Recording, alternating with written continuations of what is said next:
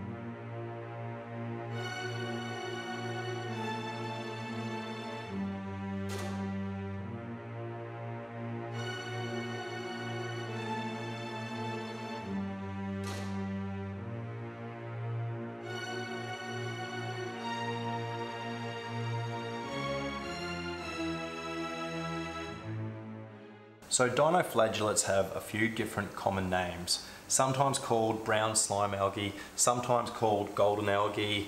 Dinoflagellates looks like brown, slimy, snotty sort of algae which will often grow up off the rock and will sometimes produce little gas bubbles. And we have an example of dino in this tank here. You can see these brown strands. Now, we also have some on the back of the tank, and there are a few different types of algae in this tank. There is definitely some green hair algae, but dino is the problem.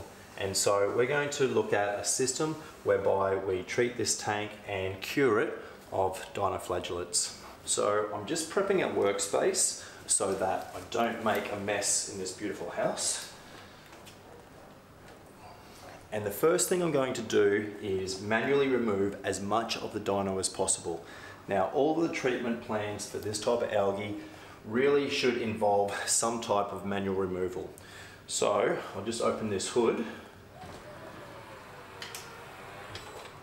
And I'm going to use a toothbrush today. Now, it might seem like a fairly slow way to remove the algae out of this tank, but by using a toothbrush, I'm able to go over the surface of the rock and very carefully remove any of the loose algae. Now, this does two things.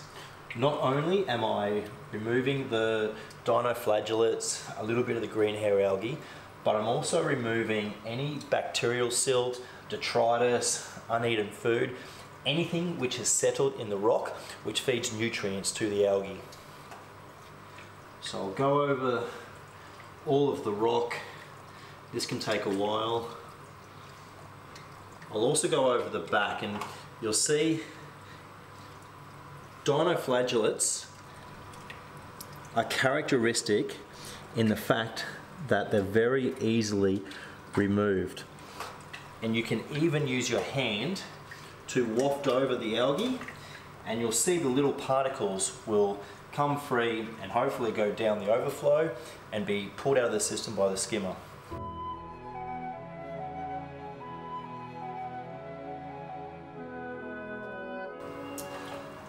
Now, I'll just make mention as to what we believe has caused the dinoflagellate problem in this tank. So over the last few months, we've been dosing a combination of trace elements into the tank, and without having done an ICP test to accurately look at the levels of trace in the tank, unfortunately some of these levels have got quite high. And so the level of iodine, bromine, chromium, zinc have actually got quite high, and it has caused a bit of an imbalance in this system. And so the dino has taken hold. And so now the trick is really to get it under control and fix it before it becomes a massive problem.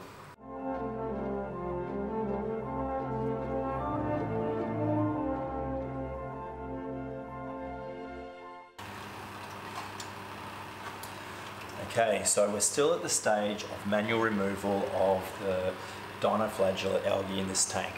And the way I'm doing it is with a toothbrush, but you may notice that we've actually set up a micro-bubbling system, and it's just over here.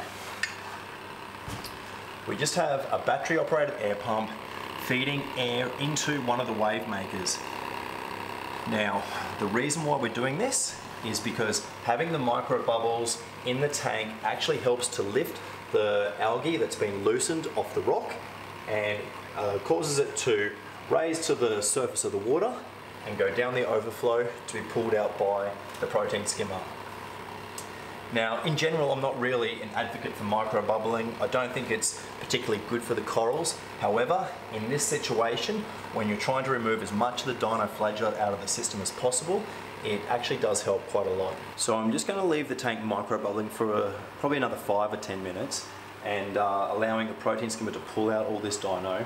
But I just wanted to mention about the last few weeks' history of this tank. So once we realised that the trace elements were high, we've hit the tank with a couple of large water changes in consecutive weeks. And the reason for doing this was, of course, to reduce the amount of the trace elements that had built up, but we also wanted to ensure that the nutrient content of the water was very low. And so we're getting very low nitrate and phosphate readings with this tank, and so it's certainly not a case that the nitrate or phosphate is the problem for this algae outbreak. So another thing which we've done is we've manipulated the light schedule. We've reduced the photo period by probably 2 or 3 hours per day, and we've also reduced the intensity of the red, the white and the green in the spectrum of the light. Now, if this tank wasn't a tank that we had healthy corals, SBS and LPS, then I would probably consider doing a blackout period. And a blackout period is where you don't run the lights at all, you have them turned off for somewhere between 1 and 3 days.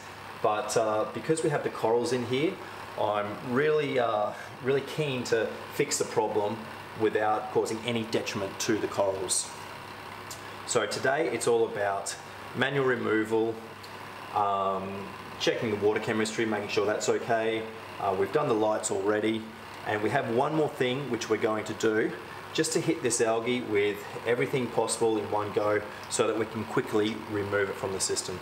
So today we're going to use a new product to Gallery Aquatica. It's a treatment called DINOx, and it's a treatment specifically for dinoflagellate infestation in a tank. Now, this is actually the second tank that I'll have tried this product on, and the first tank is going quite well, and we've certainly seen a reduction in the dinoflagellates. So today we're going to dose this tank, and we're going to then dose every 2 days until the dino is gone. So I'll put this dose in. We've calculated that the volume of this tank is around about 1,000 litres, and you use at the rate of 5 mils per 100 litres. So I'm putting in just under 50 mils. I'm going to put this up at the near the wave maker.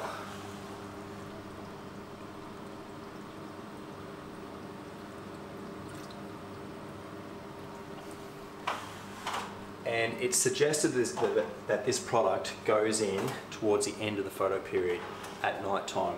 So we've maybe dosed a little bit early today, but I think that we'll see a good reduction in the dinoflagellates. But we'll come back to this tank in probably a few days or a week or so, and we'll see how it's going. So with all algae problems in marine tanks, I like to hit them with 3 different systems. I like to adjust the light schedule and photo period, and we've done that with this tank. We've made the lights more blue, less white and red and green. We've changed the photo period to make it shorter. The second thing is reducing the nutrient content of the water, and you can do this in a variety of ways. You can use carbon. We've done it with water changing with this system, so the nutrient content is very low. Also, a slight reduction in the amount of food going into the tank can help. And the third thing is manual removal of the algae. So whether or not it's cyano or green hair algae or dinoflagellates like with this tank, by removing as much of it from the system as possible, it really helps speed up the improvement and getting rid of this problem algae. Also, we've added the Dino X with this tank. So as it's a new product, it'll be really interesting to see exactly how it improves the dino in this tank. So stay tuned to episodes in the future that we'll have where we'll show you exactly how this tank progresses. Thanks for watching Gallery Aquatica TV, and happy reefing.